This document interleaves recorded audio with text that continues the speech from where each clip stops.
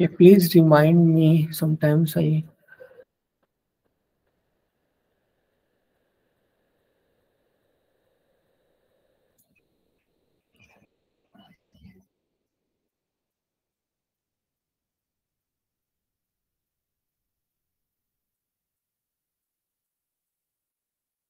Okay, deductive argument and inductive argument.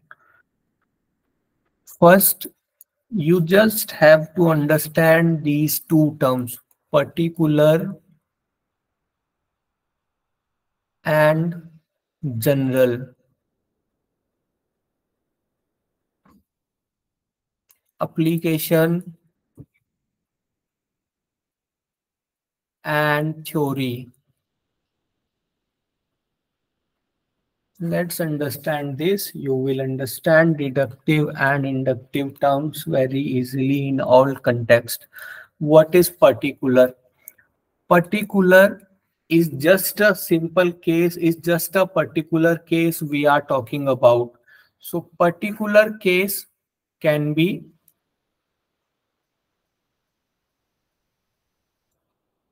specific case or any particular case. For example, today my milkman got late. Yesterday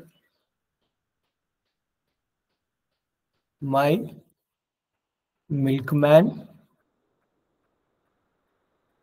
got late. This is particular statement. We are talking about particular situation. Now, general situation. General situation means we are generalizing everything. We are just in any context, we are generalizing everything. We are generalizing every time. For example, every time my milkman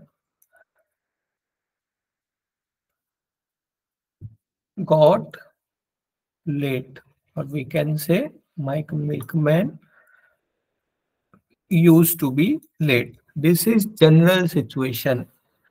This is one example of particular, one example of general. Let's take one more example of this particular to general.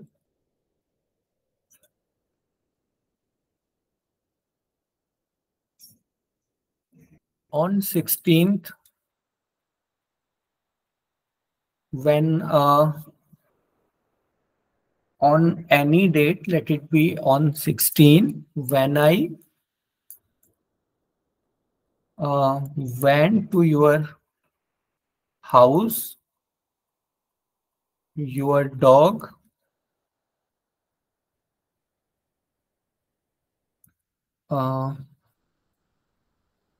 barked at me.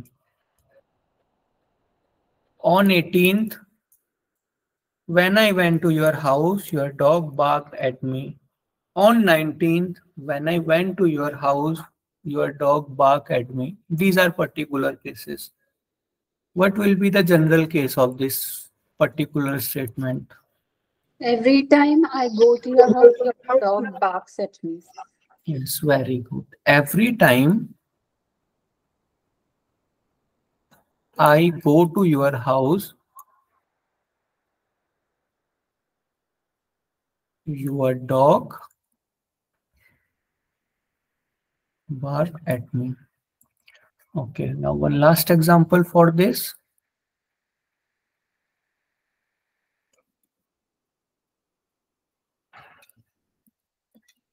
Apple falls down.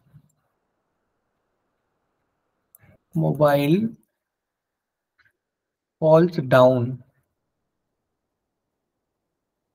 Or any item you can take, just write it names. Falls down. Uh, After this, we can keep this when uh, throw when thrown upwards. Apple falls down when thrown upwards. Mobile falls down when thrown upwards. Anything you can take any items here falls down when thrown upward. What will be the general statement for this? Anything that's thrown upward falls down. Anything that we will throw upwards, it will falls down. Very good. It is general statement. That means particular is also known as application of any theorem, and general statement are also known as that theorem only. For example, everything that thrown upwards falls down. So unintentionally, you just gave a theorem, and this theorem is known as theory of gravitation. So when we talk about some general things, we are giving a theorem, or it can be a pre-proved theorem, but we are talking about any theorem when we are talking about any general case. Every time I go to your house, your dog barked at me. In this, we are also giving a theorem.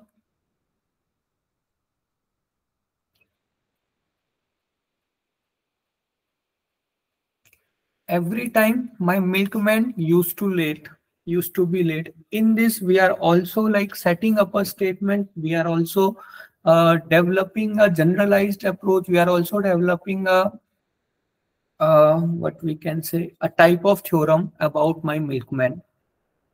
So general situation are like a theorem, and particular statement are like application of that theorem. Because of gravity, like now see this in reverse. We have a general theorem, everything that's thrown upward falls down. It is a theorem, generalized theorem. So it will be applied to apple also. Apple falls down when we throw it upward. Mobile will also fall down when we throw it upward. So this is particular condition, particular what we can say, particular uh, applications. So these two terms, I think now are clear to you. These four terms. Is there any doubt in these four terms? No, sir. Okay. If these four terms are now clear to you, then you can easily understand deductive, inductive. Now let's talk about deductive.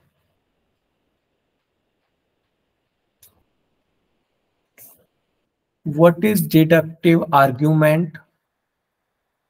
What is deductive teaching? What is deductive? Okay, now first understand this argument only. Then we will understand teaching and research. What is deductive argument? Deductive argument. In deductive argument, we go through general to particular. We first, our premise is in this general statement form, and our conclusion is in this particular statement form. Now let's take some example to understand this.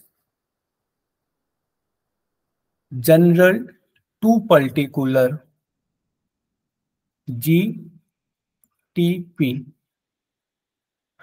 Okay, sorry. You can also remember this as DGP, not GTP. DGP. Deductive argument are general to particular, DGP. Now let's take example. everything that thrown upward falls down. Now, if I throw mobile upward, it will falls down. Now, I want to prove this point. If I throw mobile upward, it will falls down. It is my conclusion. So for this, I am giving a statement, everything that thrown upward falls down. So in this, my premise is general statement. I am giving a theory, and with the help of this proved theory, I am giving a conclusion. So all these type of reasoning, all these type of argument where we are going to general to particular, where we are moving through any theory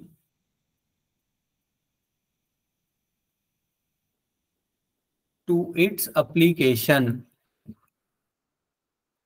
These type of argument are known as deductive argument. Okay, now everyone just give one example of deductive argument.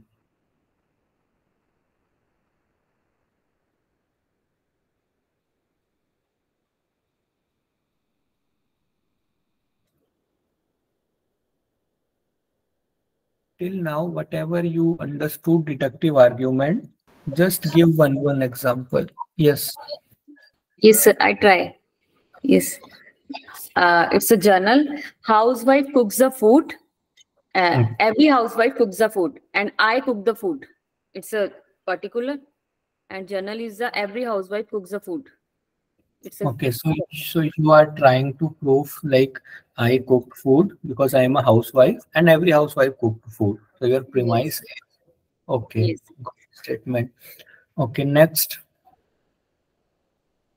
Sir, yoga UGC yoga exam is conducted between that 6 to 22. That is general. A particular is that exam date. It is coming between that between that. The exam date is like conducting between 6 to 22. Yes. In this, you are also talking about this particular time. You can say your example is very good, but just change the perspective. In this, you are also talking about particular time, like this December cycle.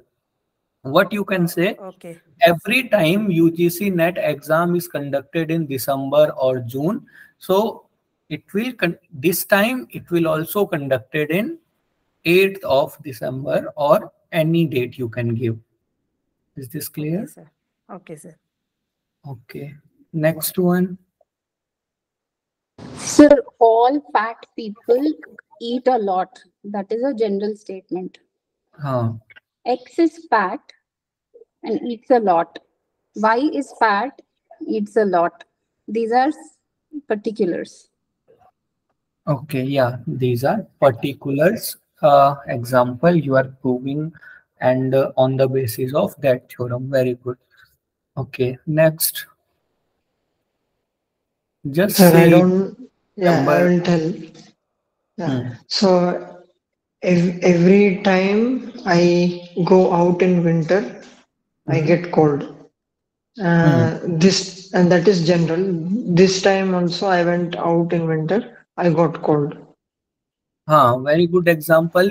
If you don't want to go outside with your friend, you can give this argument. Like every time I go out, I got a cold. So that's why I'm not coming, because if I will come, I will get a cold. So this is also a good example. Okay. Next. So every time when I visit a doctor for general checkup, and this time I am diagnosed with fever. Can you repeat? Every time I visit a doctor for general checkup, and this time I am diagnosed with fever. Okay, every time. Okay, your premise should be directly according to your conclusion. Okay. Yes, next. Sir, every parents provide their children good education. I also admit my child into a good school. Very good. So I think now this general or theory to application, general to particular is clear to you. Now let's discuss this. Particular to general. Okay. So if in this one more important point, note this: if premise is true, if your premise is true, let's suppose your premise is true, will the conclusion definitely be true?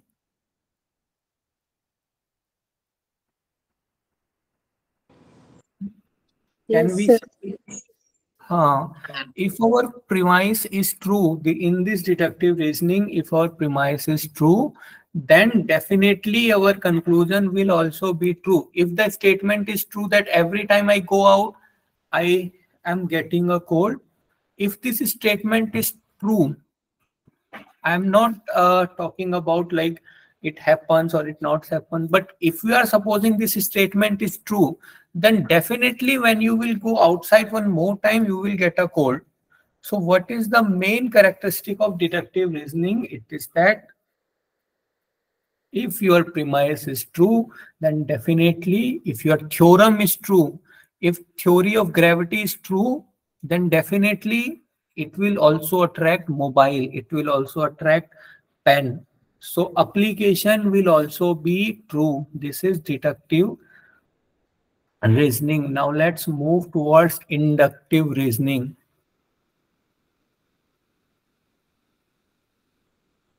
I think now inductive reasoning, you can guess what is inductive reasoning.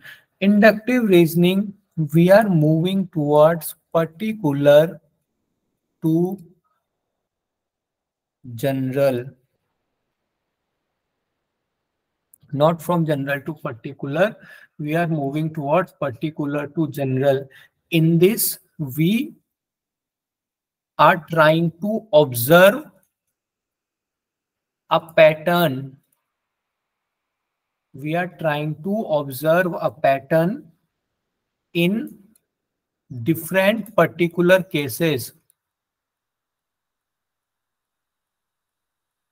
And on the basis of that pattern, we are giving a statement, a generalized statement. Like, let's take a recent example. In 2015, India lost in semi-final. In 2019, India lost in semi-final. In 21, India lost in final. In 23, India also lost in final. So these all are particular statement. On the basis of this, if you are talking about India always fails to perform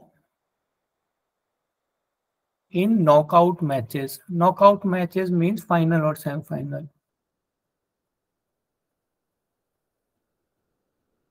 So this is our general statement. So we are just giving some particular, we are again giving some particular cases. We are enlisting some particular cases. On the basis of this, we are creating a general general statement. So in this statement, in this deductive reasoning, what we were doing, we were using any pre-proved theorem, we were using any pre-proved law. But in inductive reasoning, what we are doing, we are creating a new law or creating a new theorem.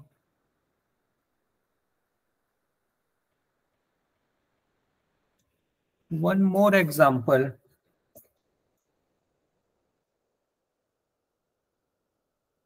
Okay, that dog example, what we take, like on that day, I visit your house, your dog bark at me. On that day, dog also bark at me. On some other day, dog also barked at me. This means dogs don't like me. Or, sorry, when I went to my friend house, his dog barked at me. When I was running on street, dogs start barking at me. When I went to a police, the police dog also start barking at me. So the general statement, dogs don't like me. So this is a general statement. So what we are doing on the basis of various particular cases, we are trying to understand a pattern. We are trying to understand a pattern and identify a pattern, and on the basis of that pattern, we are trying to give a generalized statement. Is this clear? Yes, sir. Okay, now just give one example. Two premises will be enough. Yes. Yeah. So,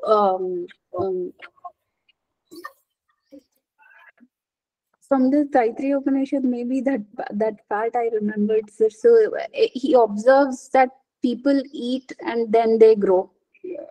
X eats and grows, Y eats and grows. So he came to a conclusion that everybody eats food and grows. Very good. Everybody eats food and grow. He gives a theory or he gives a statement, general statement. Very good. Okay, next.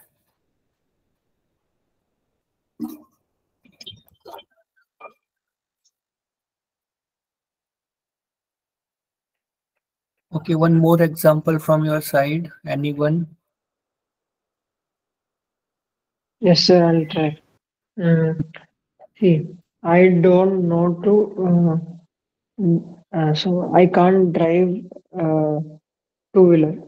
Then I can't drive four-wheeler. So I can't drive any vehicle. So good. My driving skills are not good. It will be a general statement. Okay. Okay. I think two examples are sufficient. We also have some time, shortage of time. So all the remaining student, are you having any problem in understanding this?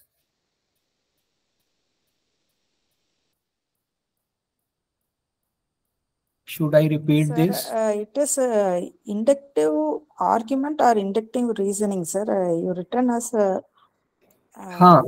Inductive argument and inductive reasoning is same. same. Okay, sir. Okay. Okay. Now let's together we can discuss what is inductive or deductive teaching or research. I think you already aware of this term. No need to cram this. Just go with general to particular for deductive, and for inductive go with particular to general. Anything can be there, teaching or reasoning. Now let's talk about teaching. What is deductive teaching? So deductive teaching is a type of teaching in which first we are explaining theorems to student directly. First we are directly giving them general statement, and on the basis of then general statement we are giving them questions or homework in particular statement. Like we taught them Pythagoras theorem, we taught them theory of gravitation, and now we are giving them question on the basis of that theorem, where they can apply that theorem to various particular condition, various specific condition. This is deductive teaching.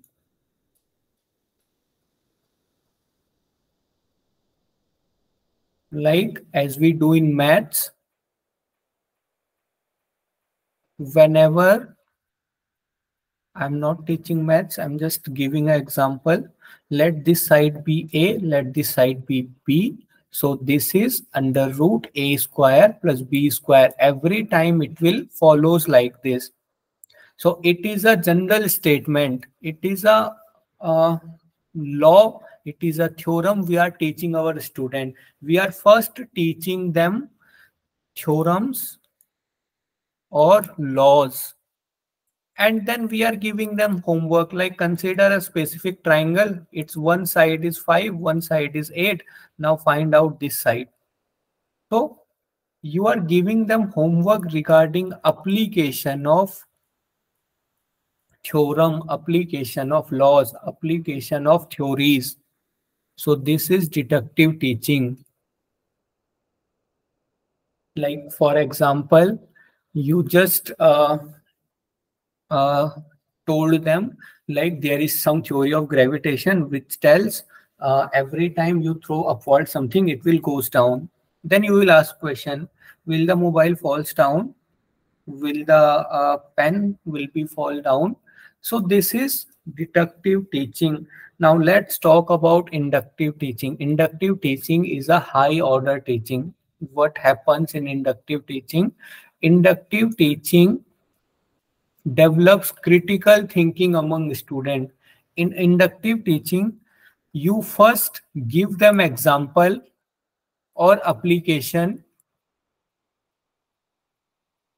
and then you ask your student to find a specific pattern in this example or application that you gave to your student, and then you ask them to find a particular pattern and give a general statement, give a theory. For example, you will just give your your student a lot of example, like I am throwing this pen down, I am just releasing this pen and it is going down, I am releasing this bottle and it is going down. So can you understand a particular pattern in this? So your student can they may ultimately reach to this, that everything that falls down, everything that is released, it goes down. So this is inductive teaching. In deductive teaching, we first directly explain them what is the actual law, what is the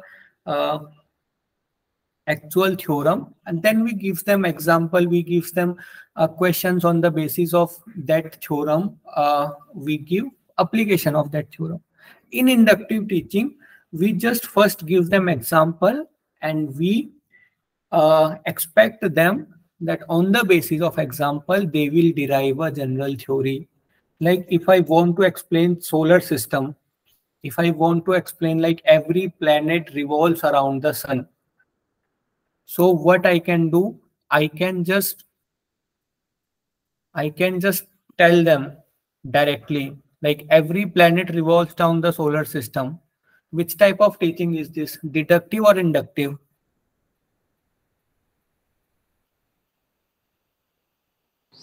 Every type of planet revolves around the sun. Every planet revolves around the sun. I am directly telling to my students. It's deductive. It is deductive teaching. Very good. I'm directly giving statement. I am directly explaining theorems to them. But what if I will tell them Earth is a planet and it revolves around the sun. Mercury is a planet. It also revolves around the sun. Mars is a planet. It also revolves around the sun. Can you? This is inductive. It is inductive teaching. So which teaching is good, deductive or inductive? It depends on the concept that is being taught, whether if there is already a very good theorem like the Newton laws or something like that, then going with the theory and then applying, asking the students to apply might be a good thing. For the areas where there is no good general theorem or formula or general principle, then giving the students the examples and asking them to find a pattern would be good. Yes, very good. This can Depending be upon like the students' IQ, we can teach now, sir. yes. Now I am coming to real question. Good answer from your side.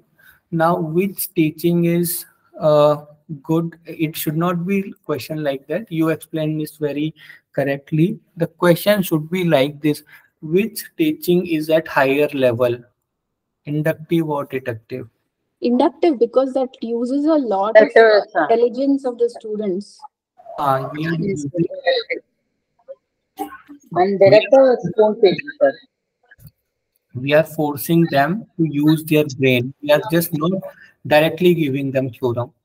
Okay. Now, on the basis of this, can you explain inductive research or deductive research?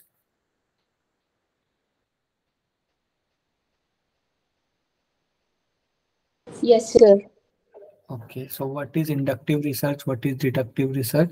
Just try to explain, then I will explain from my side. Okay. Yeah. So deductive research is probably with what is already existing, based on the principle that's already existing.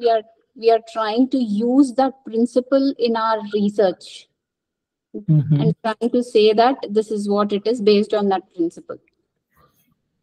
The example is probably we can take the yogic techniques itself from a particular scripture, which say that this particular technique of yoga brings in these kind of benefits. And we are trying to do an experiment, kind of a quantitative study or an experimental research, where we have the dependent and the independent variables, and we are trying to prove that we are trying to kind of perform the research saying that the independent variable has an influence on the dependent variable. So this is backed by the scripture. Very good. Very good. I understood. Very nicely you understood this. Deductive research. Okay, yes, inductive research. And then there might be certain techniques, like we are coming up with new research methods where we don't know whether all these curated techniques, like technique 1, technique 2, technique 3 put together, curated techniques, bring a certain kind of effect. So that is not mentioned in the scripture. Okay. When all these things like asana, pranayama, blah, blah, blah, everything in a particular framework, when that is given to somebody, it brings out a certain kind of benefit, or there is something that I want to show, which is not already in the scripture. Yes, very good. So basically, what you want to say is that in deductive research, what we are doing, we check. So I'm trying to use this particular curated framework of yogic techniques on a small group, like on 10 people, 1 to 10. So I'm trying to see whether the first person has some effect. So that kind of experiment where I get some data, and based on that data, I try to analyze whether it's trying to bring out some kind of effect. A new effect which is not mentioned in text. Very good. Okay. So deductive research, as you told, very nicely you understood this. We can say in deductive research, Research means we are researching something, we are searching for something. But how we are searching? We are searching, or we want to know whether a predefined or pre-existing theory is correct or not. So this is deductive research. Like, you have a theory, very good example you gave. Like, for example, with the help of, you have a theory based on your scripture. Like, for example, in your scripture, it is written Trataka helps to calm the mind. This is a theory, it is written in your text. Now what you will do? You will choose 40 individuals, and in every individual you will check, is Trataka helping in to calm the mind, or it is not helping. So you are just taking a general statement, and you are going to then particular cases, कि it is working or not. So this type of research is deductive research, in which we tries to check a general statement of how, by going to particular cases, like it is working or not. In this we already have a theory. Like, you have a theory of gravitation. You just read in your book that everything that release in space, it comes to ground. You have theory of gravitation. Now you start throwing everything upward, and you are now checking whether it comes down or not. So it is deductive research. In deductive research, we try to check whether a pre-existing theorem is correct or not, based on checking with different particular cases. Is it clear? Yes, sir. Yes, sir. Now, inductive. In inductive research, what we used to do in inductive research, we just take in inductive research, we just observe some phenomena, and on the basis of various observation, we give a new theory. So this question is asked many times in UGC, like, which type of research is used to develop a new theory? It is inductive research. Like, as Usha ma'am explained, like, we can see if there is some more benefit which are not mentioned in text on the basis of various observation. You are giving a new theory based on various observation. It is inductive research. Then after some time, someone will just select your theory and will check whether it is correct or not. So that will be deductive research. So in inductive research, we give a new theory based on observation by understanding patterns between those observations. And in deductive research, we check whether a theory is correct or not. So I think it is clear to you. Is there any doubt in this deductive, inductive research, reasoning, teaching? Any doubt?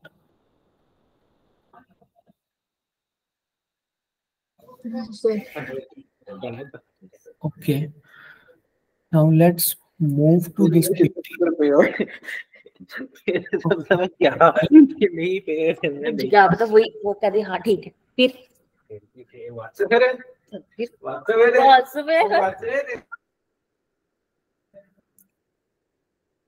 Okay, deductive argument and inductive argument. We already discussed this. Deductive argument means first we are giving a general statement, and then we are moving towards a particular conclusion. In inductive argument, various type of particular cases we are taking, and then we are moving towards general conclusion. Okay, one thing I forgot to mention, in inductive argument, if all your premises are true, then is there any we can say is definitely, can we say like our conclusion will also be true? Yes, sir. Yes, sir. Okay. In inductive argument, please think again. If all your premises are true, can we say definitely our conclusion will also be true? But we can't generalize to that extent, I think. But if you have to come out with a theory, then probably it has to be true. You have to come out with a theory, but can you say your theory is can you claim it is completely correct? No, we can't. No, No. like for example, you have seen someone first day, okay, first day, the man delivering milk to your house, he got late. Second day, he also got late. Third day, he also got late. So you develop a theory and you develop a general conclusion like he gets late every time. What if the next day he will be on time? You cannot do anything, na? You are just observing some cases, and on the basis of that cases, you are giving some theories. But it is not like it will happen every time. There can be like some cases where it will be not happening. For example, you gave like I cannot drive two-wheeler. I cannot drive four-wheeler. So you give a statement, I am a not good driver. I cannot drive anything. What if you just try your hands on train and you are driving that train very good? So what I want to say, unlike deductive, inductive, deductive argument are valid or invalid if the premises are true, then the conclusion will also be true, definitely be true for deductive argument. So deductive argument are of two types, valid or invalid. Is our premises supporting conclusion or not? On the basis of that, it is valid and invalid. Inductive argument is strong or weak. Strong means your premises are supporting your conclusion very strongly. You have many number of proofs to give a theorem. For example, you observe your milkman only for 3 days and you gave a conclusion that he always used to get late. So we cannot say na ki it will be true only. But let's take a different condition. You observed your milkman for 60 days and then you come up with a conclusion that he always gets late. In this also, we cannot say like he always used to be late, because on 61st day he can be on time. But as compared to this one, this is a strong argument because we have more number of cases, and this is weak argument. So are you understanding this? Yes, sir. Okay. So deductive argument is valid or invalid, but inductive argument are strong and weak. If you have many proof, then it will be strong argument. You cannot say it is completely valid because you are giving a theory. If you have many premises, if you have many particular cases, then it will be a strong argument. If you don't have many theories, many particular cases, then it will be a weak argument for inductive reasoning. So if you will get time, I will tell you.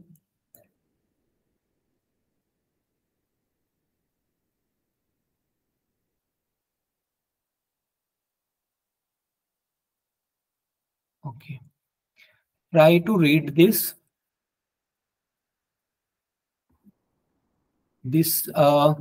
difference only, and remaining you don't need to bother about this definition and all. We just discuss everything.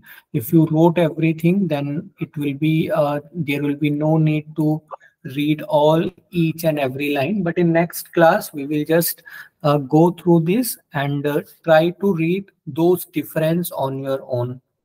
Now we will meet at evening 6 and we will discuss this. Any doubt you are having in this deductive, inductive, strong, weak, valid, invalid?